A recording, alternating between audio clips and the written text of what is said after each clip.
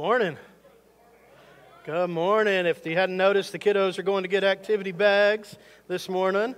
I'm glad some of them said hello to me. That was fun. Yeah. I missed last Sunday, and I can say and attest to the fact my wife was greeting last Sunday and did the welcome, and even though she made fun of me just a little bit, which is fine. I know where she lives. It's okay. But she absolutely told the truth. You can watch online, and we're excited if you are watching online. God bless you. I'm glad you're doing it. But absolutely nothing substitutes for being at church on a Sunday morning. Would y'all agree with that? Yeah. I'm telling you, there ain't nothing, because I don't know how you would have experienced everything that we experienced this morning, from our children's choir to the adult choir joining us this morning, and the songs. Oh my goodness, did we point to worshiping a God who is enough, a God who provides. And that's where we're going to be this morning. We are in our series entitled God with Us. We know what Christmas season is all about. We have been looking at different names of God that are in the Bible. We could not be exhaustive because it would probably take us a couple of years to cover every single name of God that we've been able to go through. Hey, buddy. Good to see you. All right, good. Just sneak up behind me; it'd be bad. All right, but we've been covering these. Kyle did a fantastic job last week, and if you didn't listen to that message, I would encourage you to go back online and watch it and listen to it. Man, I was encouraged at home listening to the fact that God. That God is here for us. Now this morning, we're going to take off of the theme of the first song that the adults and the children sang together this morning, the song called Jireh. How many have heard that song before this morning? You've heard Jireh. Beautiful song. They did a fantastic job with it this morning. Throughout the Old Testament, there are multiple names, compound names for God.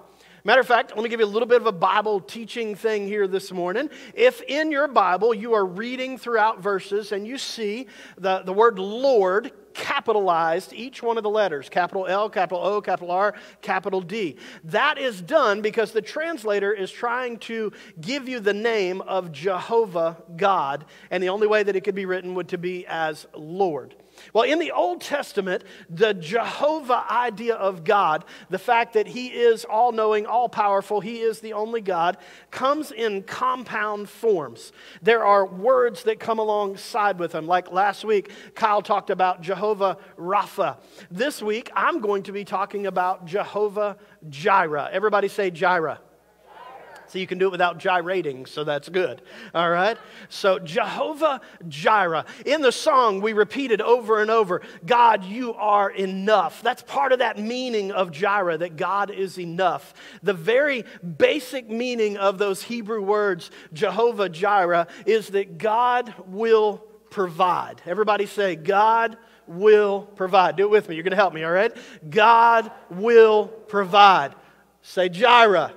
Jireh. That's what it means. Jehovah Jireh means that God will provide and that He is enough.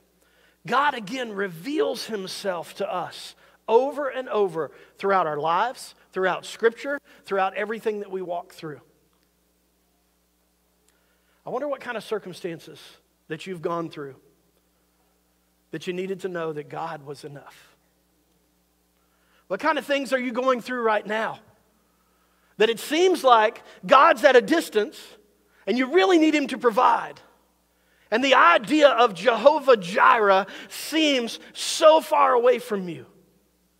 Well, hopefully this morning, as we dig into the story where Jehovah Jireh comes from, when the words are spoken in the Hebrew Scripture, what we call the Old Testament, hopefully you're going to see, and my heart and my prayer is that you will find this morning that God is enough, that He is Jehovah Jireh, and that He will provide in your life.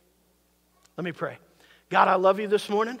I pray You use the words that I'm going to speak, God, that You've already spoken to my heart. Help me to be true to Your word, true to what You have for all of us this morning. God, You are Jehovah Jireh. You are enough and You will provide. May we see this in Your word today, God. If there is someone here today that needs this deep in their soul, God, may they just absolutely find that You are enough today. It's in Your name we pray.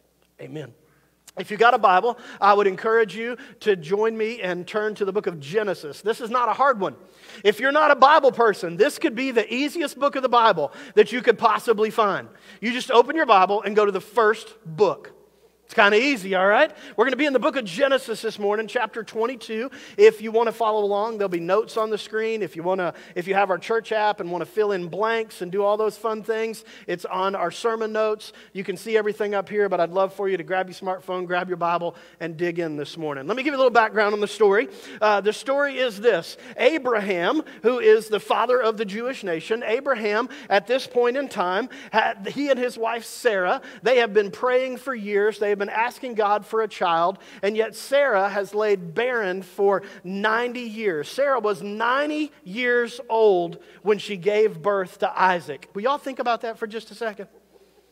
At another church that I served at one time, I was a student pastor, and the pastor wanted me to go preach at a retirement home. And I had no idea how to preach to senior adults or how to even present myself in that room. I was used to dealing with teenagers. So dummy me went in, and the first and probably the last time that I ever preached in a nursing home, I preached on this topic: when God turns a nursing home into a maternity ward.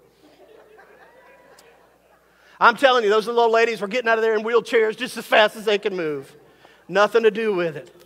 So Abraham and Sarah have spent their entire adult lives, no children, none whatsoever. But at 90 years old for Sarah and Abraham older, God sent an angel, possibly Jesus himself, came to this earth, spoke to Abraham, and said, "You're going to have a child." This is the child of the promise. His name is Isaac. We know, if you studied Jewish history or studied the Old Testament or heard about it, Isaac is the son of the promise. The promise is that one day all the nations of the world will be blessed through your son, Isaac. He is a blessing given from God. And here we find Abraham and Sarah. Isaac has been weaned. He's starting to grow. He's becoming a young man. We're not exactly certain of his age. I know in reading the story we're going to read, some of you moms and dads are going to sit there and go, "This is so horrible. How could you take a little child and do this?"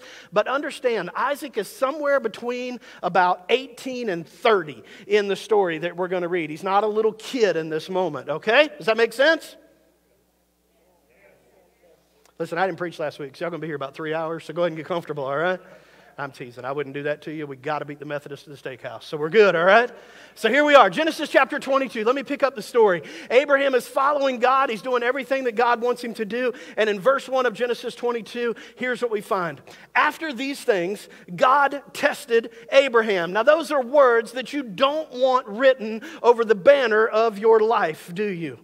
If you're familiar with the Bible, you're familiar with the story of Job. And in the story of Job, we see that the angels of God are presenting themselves before God. And in comes our adversary, Satan, the enemy, and he presents himself as well. And there's a time of testing that comes on Job. None of us wants to peel back heaven and see the words, "God is testing us." It's good that we have in Scripture that we know there are times that God may do this, and we are supposed to walk through it. So let's see how Abraham walked through it. After these things, God tested Abraham and said to him, "Abraham," and he said, "Here I am," because that's what you should say if God says hey to you. All right, "Here I am," he said, "Take your son, your only son, whom you love, and go to the land of Moriah and offer him there as a burnt offering on one of the mountains which I shall tell you." Is there any more devastating thought than for God to say, "I want you to take the thing that you call a blessing, the thing that I have blessed you with, the thing that you prayed for, the thing that you waited on. You feel like every circumstance in your life has come to this blessing. I want you to take that blessing and I want you to go sacrifice it." Now, just so you feel it, what you're feeling right now is probably what Abraham felt in that moment.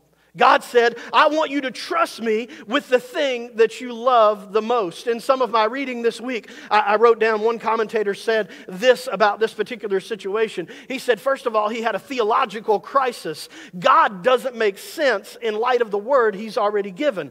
Do you remember that I said a little bit earlier that God spoke to Abraham and Sarah and said, "I am going to give you a son, and he is going to be a blessing to all of the generations, to every person that ever walks on the face of the earth." earth. And just in case you're wondering, that's you and that's me today. That's the blessing that God says. God has spoken this blessing to Isaac, or to Abraham, and he said, your son will be a blessing. But now God is saying, I want you to sacrifice the blessing that I've put in your life. That doesn't make any sense. There has to be a theological idea here where Abraham says, God, you don't make sense. There was probably a family crisis, because nowhere in Genesis 22 do we ever get the picture that Abraham walks into Sarah's tent and says, Sarah, I know you were 90 years old. I know we weren't capable of having children, and it's so cool that God gave us a blessing in our son Isaac, but I just want you to know, God just told me to take him up the mountain and I'm going to sacrifice him to God. Nowhere is that recorded. So I imagine in Abraham's heart and in Abraham's mind that there was a family crisis going on as well. There was probably a social crisis going on in his life. What is everybody else going to think? What's going to happen? What about all these servants and all these people that you said to follow Jehovah God? And they're going to walk with you here in a minute, and they're going to go to this mountain, and you're going to have to wonder, what are they going to think? I'm sure there was an emotional crisis. How am I going to feel?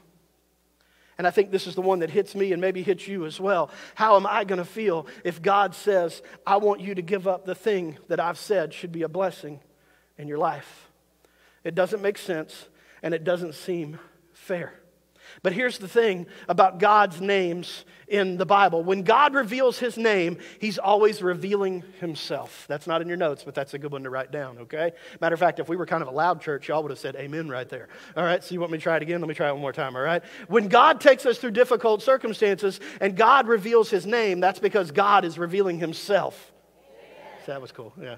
It doesn't count. I made you do it. All right. But anyway, just hang in. You'll find some other moments. All right. But God does allow us to go through these difficult things.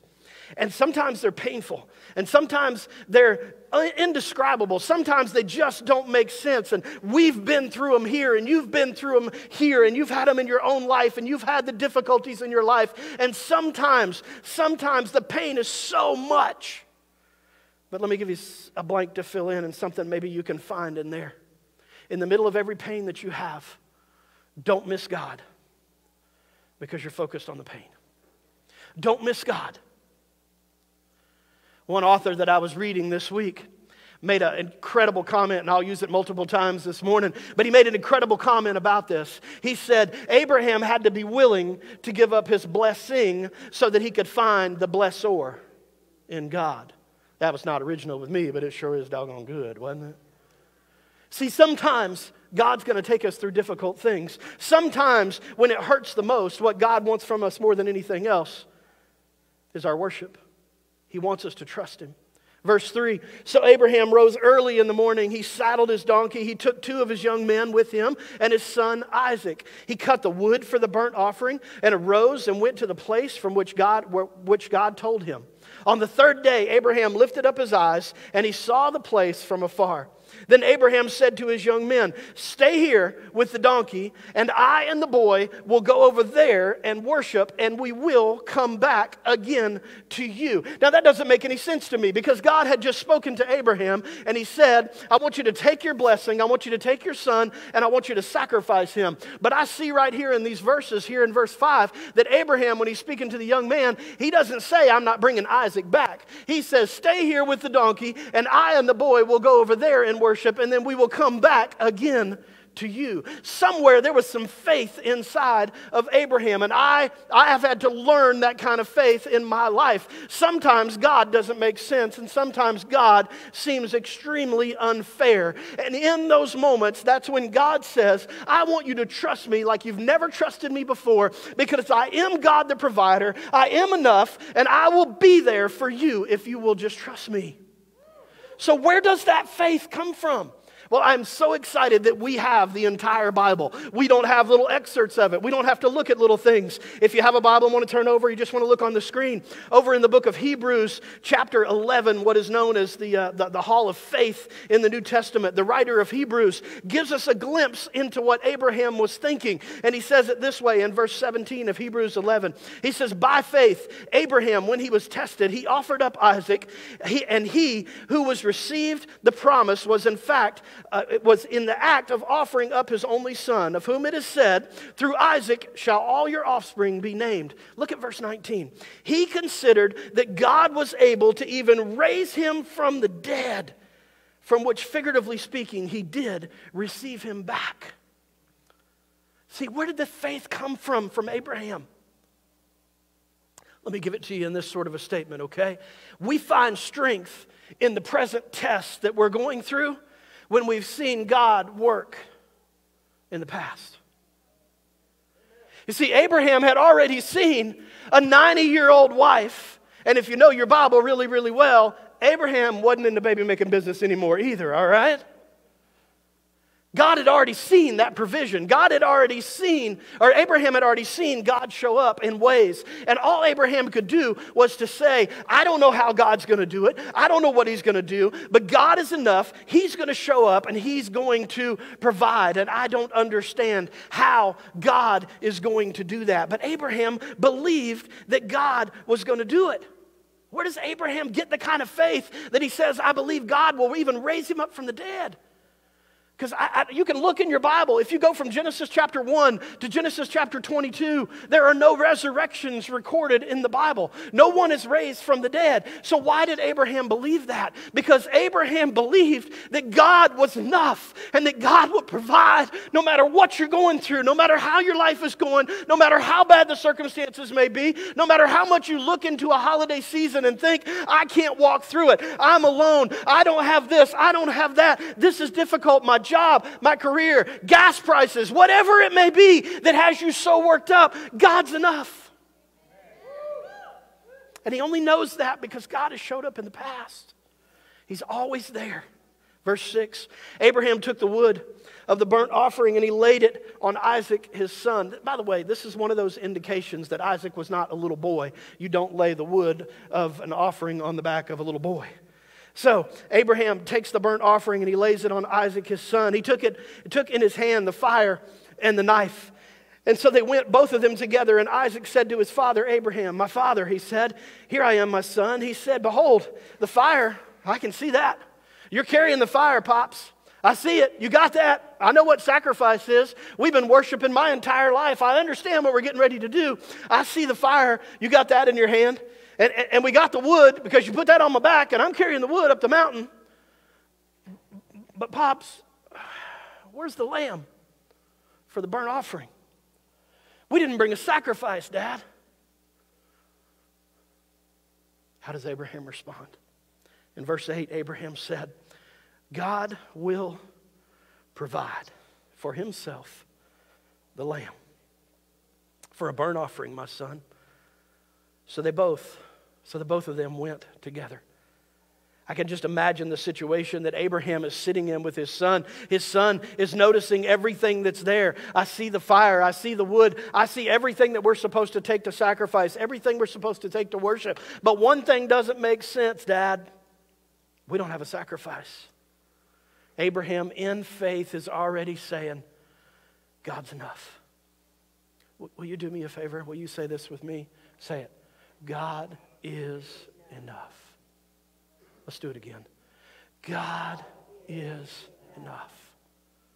Listen, I don't know what you're walking through. I don't know what difficulty you have. I don't know where you're looking and saying, God, I can see you in this. God, I can see you in this. God, you showed up in this way, and God, you showed up in this way. But it sure seems like what you're asking me to go through right now is more than I can possibly walk through. I don't understand, God, the very blessing that you gave me. You're asking me to sacrifice. It doesn't make any sense.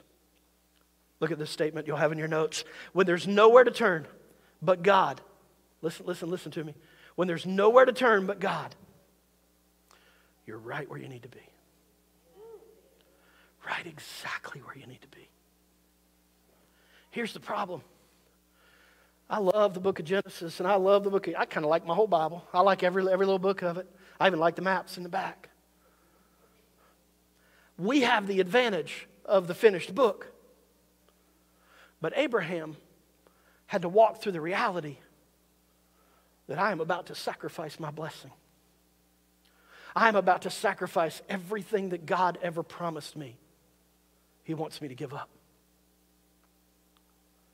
But know this, people. Know this morning. Whether you're watching online or you're sitting here this morning, whether you're a Christian or not a Christian, or you're here because it's Christmas and your kids sang and you're trying to figure out, why am I here? And something inside of you is going, wow, this seems really, really vulnerable to me and it feels like it's right where I need to be. I need you to understand something. When you got nowhere else to turn but God, you're exactly right where God wants you to be, because it's where you need to be. Because you know what? That's when Jehovah Jireh shows up. Verse 9. When they came to the place of which God had told him, Abraham built the altar there. He laid the wood in order and bound Isaac his son and laid him on the altar. Now, I know we only get a picture into this in Genesis 22, but what must Isaac must be thinking when he's laying there going, hey, Dad, why are you tying me up, Dad? What are you doing here? God, I can just imagine Abraham going, buddy, you just got to trust me. You just got to trust me. It doesn't make any sense that the blessing's about to go. Verse 10, then Abraham reached out his hand and he took the knife to slaughter his son. By the way, the Bible's not real sanitized, in case you're wondering. But the angel of the Lord, and by the way, whenever you read the angel of the Lord, especially in the Old Testament, the Hebrew Scripture, it is probably an epiphany of Jesus Christ. It means Jesus himself made an appearance in the situation. But the angel of the Lord called to him from heaven and said, Abraham, Abraham. And he said, here I am. He said, do not lay your hand on the boy or do anything to him, for now I know that you fear God, seeing you have not withheld your son, your only son, from me. God is about to provide. But here's the problem I've got with this verse. Here's the problem. I think that if you are a Christian, or maybe you're somebody who's not a Christian, and this may be your biggest problem with God and your biggest problem with church, and you understand Christmas is about gifts and about trees and about presents and about hanging out with family. But we believe Christmas is about Jesus and God with us and Emmanuel with us. But here, this might be your biggest hang up with God. And if it is, I fully understand your hang up with God. I fully understand, because these words right here, they bother me in Scripture. Look at verse 12 again. He said, do not lay your hand on the boy or do anything to him, for now I know that you fear God. And I can imagine that if I was Abraham in that moment, and I know he didn't do this, I know what Abraham did, I've read the story, but if I were Abraham in that moment, I would have stopped and went, now you know? Seriously? Now you know? I remember in Bible school when I was a kid that the teacher said that you're omniscient, that you know everything. God, you know everything. What do you mean, now you know that I'm willing to give up? What do you mean, God, you're supposed to know? Do you mean, God, that in your sovereignty, you took me through every difficult situation that I had to walk through, every idea and the thought that I was going to have to sacrifice my blessing before you? And God, you knew all that, and now you're telling me now you know? That does not sound like a fair God. Can I give you just a little peek, though? Because here's where God settled in my spirit this week. You see, God knows. God knows everything. God knows yesterday, today, and forever. Nothing surprises God. God didn't wake up this morning and think, well, I wonder what is happening today. Because God don't sleep. He don't slumber. He don't take naps, which I like naps. But anyway, God doesn't do that. So how do we reconcile that God knows, and yet he says to Abraham, now I know. Let me see if I can reconcile it this way. God is sovereign. Sovereign means that God knows. God knows every single difficulty you have ever been through. God knows every difficulty you're going to walk through. Some of you, I know your stories. I've made eye contact with you this morning. I know where you are. I know where your hearts are. I know where your doubts are. I know what you're walking through. Some of you, I don't know what your stories are. But you're sitting in a place where you're saying, what do you mean God knows? And I'm trying to convince him of something. But here's the thing. God knows. But you know what God wants to do? This is kind of cool. This is something God taught me this week. God knows, but God wants to experience us obeying him. That's not in your notes, but you should write it down because that was pretty good. God already knows. He knows what you're going to do, but God is also a God of experience. God loved this morning. And listen, there are millions of Christians all around the world worshiping this morning. But I am just naive enough to know and to believe that this morning when our children got up here and they started singing praises before God and we sang out Jehovah Jireh before God, that God went, hey, I need the rest of the world to cut off for a minute. My kids that live in water, I want to listen to them sing and worship me right now. And I believe God does that because He's sovereign, He's all-knowing, He's everywhere. He does all this. But God wants to experience our obedience. God wants to experience us saying yes to Him. He wants it. He wants that worship. Verse 13. Another one of those verses that I just see in Scripture, and God gave me a new light in this week in reading it. Verse 13, it says, and Abraham lifted up his eyes and looked, and behold, behind him was a ram caught in a thicket by its horns. And Abraham went and took the ram and offered it up as a burnt offering instead of his son. Now, you can read that, and we're going to praise, and we're going to worship, and we're going to say, yes, God provided, and we see all those things in there. But me, being me, y'all, if I'm your pastor and you've known me for a little while, and I've shared a little bit about how I read Scripture, when I read that verse this week, there is one thing that occurred to me. I have never seen or heard a quiet animal when they're stuck. My daughter decided to buy a dog and bring it into our house a few months ago. My daughter calls it the zoomies. Does anybody know what the zoomies are when your dog gets the zoomies? To me, I call it psychosis. Because that dog, when she comes upstairs after not being with anybody all day because she's so people deprived, when she comes upstairs and she gets around people, there is nothing quiet about her. She runs from couch to couch. I'm surprised we have a Christmas tree still standing. It's a little pit bull puppy, and this little dog got one of them big old fat pit bull heads. It will run slap, dab, square as hard as it can right into the hearth of our fireplace and go, and then turn around and look at you. I don't understand how a ram can be caught in a thicket and Abraham not notice. There may not be anything significant in that, except for maybe this thought for me. That ram might have been sitting there the entire time. That ram might have been stuck the entire time in that thicket. But God didn't want Abraham to see it until the exact time that he needed to. And I don't know what you're walking through. I don't know what your difficulty is. But if you haven't seen the blessor show up yet, it's because he hadn't brought you exactly where he wants you yet. So hang on. Hang on. Go home and check the thickets. See if God don't have a ram stuck in them somewhere. And as a Tar Heel fan, this scripture is very difficult for me.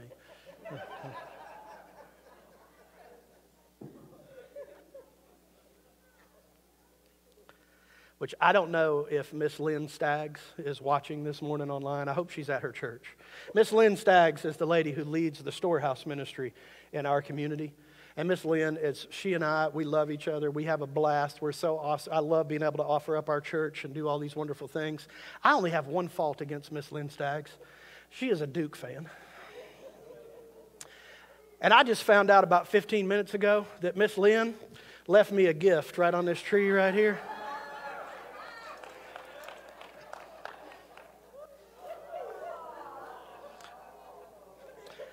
When Duke comes out, all the stars fall. Amen? Isn't that right?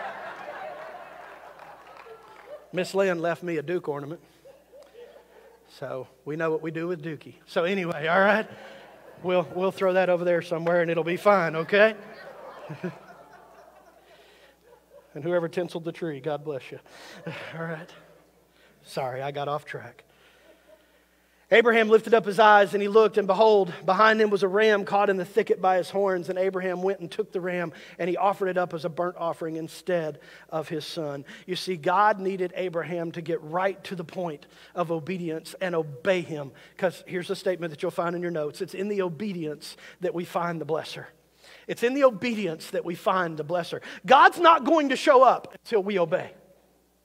No matter what the difficulty, no matter what the thing is that we're walking through, no matter what seems unfair in your life, no matter how much it seems like, God, you made me give up my biggest blessing. God says it's not about the blessing, it's about the blessor. And if you'll trust me, I will show up at just the right time and I will do something that you cannot even imagine. So I need you to trust me.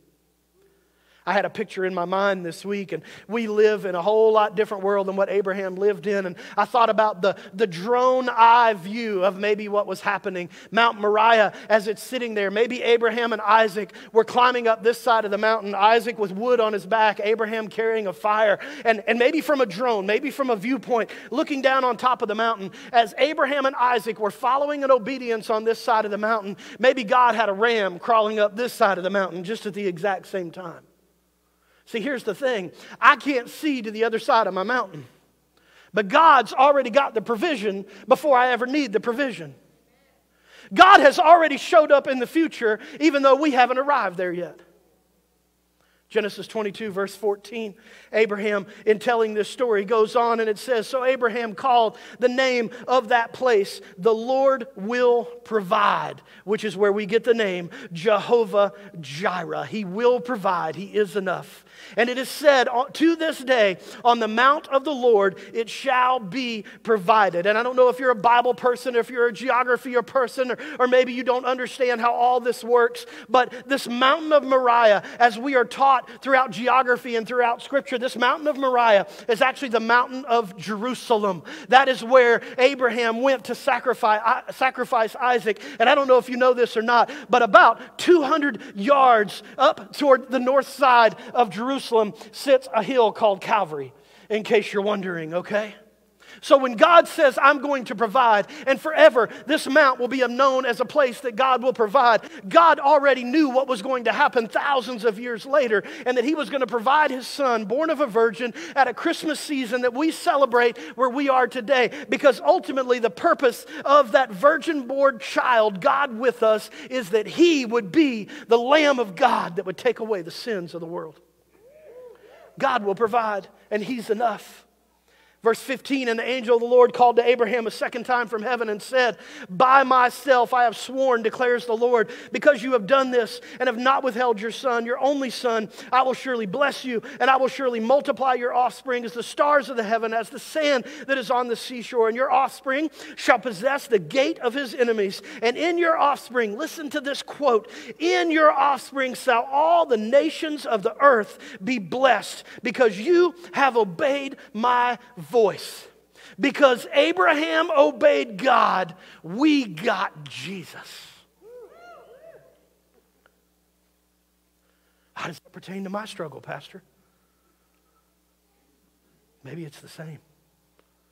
If you obey God, you know what He's going to show up with? Jesus. Jehovah Jireh. He will provide, and He is enough.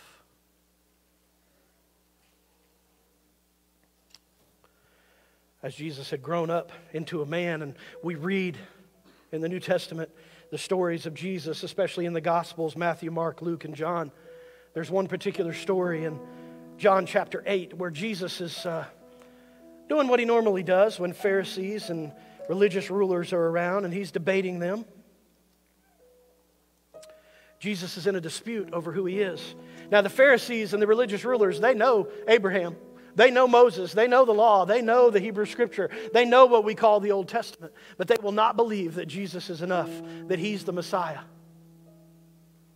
As Jesus is debating back and forth with these men, we have recorded for us in John chapter 8, verse 54, Jesus answered them and He said, if I glorify myself, my glory is nothing.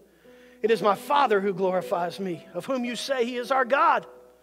But you've not known Him. I know Him. If I were to say that I do not know Him, I would be a liar like you. But I do know Him and I keep His word. Listen to where He quotes their father, our father Abraham. He says, your father Abraham rejoiced that he could see my day. He saw it and he was glad. Jesus Himself telling these men that if I took you back thousands of years to Abraham with his son Isaac, Abraham was saying, God, I don't know how you're going to do it. I don't know how I'm going to make it another day. God, if I have to sacrifice this blessing, I've got to go down the mountain and I've got to go back and tell Sarah. I've got to live with this idea that, God, you didn't show up the way I thought you were supposed to show up. God, you don't make any sense. You seem unfair. I don't know how I'm going to face life. But because Abraham said, God will provide, he saw the day of God and he was glad. So the Jews said to him, you're not yet 50 years old, and have you seen Abraham? Jesus said to them, truly, truly, I say to you, before Abraham was, I am. I am is the very name of God that was spoken out of the burning bush to Moses. I, him, is Jehovah God. And I don't know what you're going through. Some of you I do. Some of you, I hurt for you and I walk with you. Some of you, I have no idea, but I know this. He is enough. And before you ever walked into that circumstance, before that difficulty ever came your way, before you ever got the call, before you ever lost the job, before whatever the difficult situation was that's sitting in front of you, before any of that ever was thought of, Jesus was already there. And he was the I am. Let me give you a final statement. We'll never see God provide until we take the step to obey. Some of you are sitting there. Some of you have walked through some of the most difficult things that life could ever throw your way. And I understand, and my heart hurts with you and for you. Some of you have walked through things that just don't make any sense. But yet you're still sitting in that thing. You're still sitting there saying, God, you don't make sense. And maybe what God wants you to do is just say, trust me. Don't worry about the blessing. Trust the blesser. I got you. I'll provide. I'm enough. Just obey me. Just step out and obey me. I think one of the reasons we haven't experienced Jehovah Jireh is because we've never obeyed what he's asked us to do.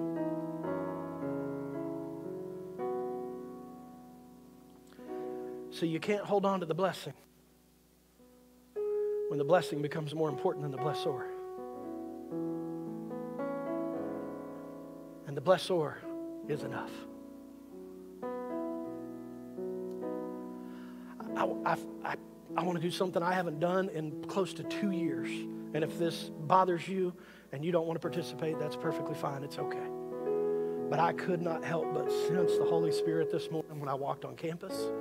I couldn't help but sense the Holy Spirit through worship this morning. And I just feel like I would be disobedient to the Holy Spirit if I didn't do this morning. And he's enough, and I'm going to trust him. See, here's where we are. Some of you, it has been a long time since you've had to step out and step up and say, he's enough, and I need him right now. So I'm going to invite you this morning. You don't have to. Please, I've said this before. It's been so long since I've said it. But there is absolutely nothing magical about the front of this building. This is not an altar. We're not sacrificing animals down here. But in a sense, you could be sacrificing yourself to God by saying, God, you're enough. God, it seems like the world and everything feels like it just doesn't set right. God, even in my own life, you seem so unfair. But this morning, more than anything else, God, I need a reality that you are enough.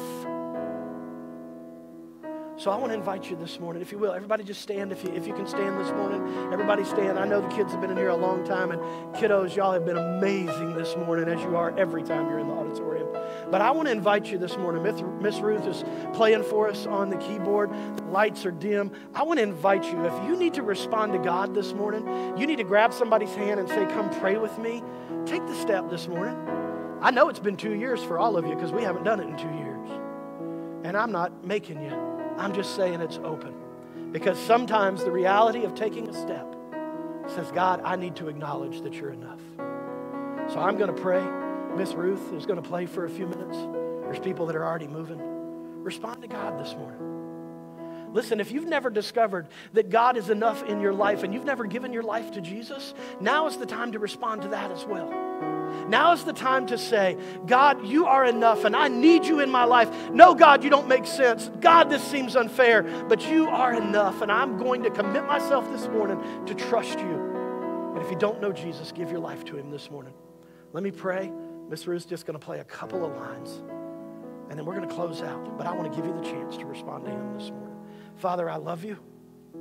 God, I pray for people that have heard your word this morning. God, if I have done anything to mess up what you had planned this morning, God, just remove me from the scene. God, I pray that people respond to you. God, there are so many people that have been sitting in this place of saying, I'm not sure God's enough. And they're waiting for you to show up when what you're doing is saying, just take the step and obey me. Just make an acknowledgement that I will provide, that I am enough, that I am Jehovah Jireh. And God, when we take that step, that's when you show up in obedience. When we take the step of obedience, that's when you show up, God. So Lord, take these next few moments as you've worked this entire time this morning. Just let people unpack, unleash, lay down chains, lay down the pains and the hurts. And God, I understand we got to walk out the doors in a few minutes and life is still out there. But for just a moment, God, may we acknowledge that you are enough. God, use these next few minutes.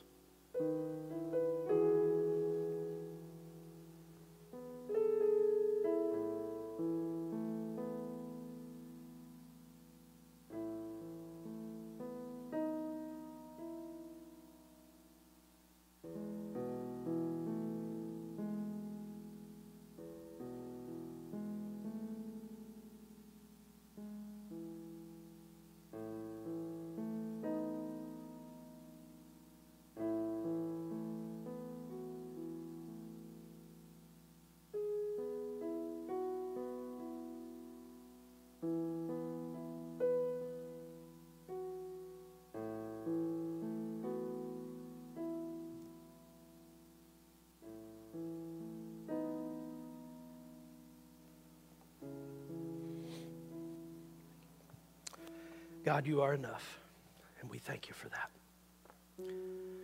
We love you this morning. You're an incredible, incredible God, and you are enough. Lord, may we find that you are enough, especially in this season of our lives, especially in this season we call Christmas. You're so much enough that you came to this earth. You took on human flesh. You became one of us, lived a sinless life, and then gave your life for us. God, you are the blessor. Help us to be willing to give up whatever we need to draw closer to you. God, if there's somebody here today that needs to give their life to you for the very first time, may they do that. Stop by the New Here desk. Contact me. Talk to, Lord, we'll be around. Let them find you today. God, thank you. I love you.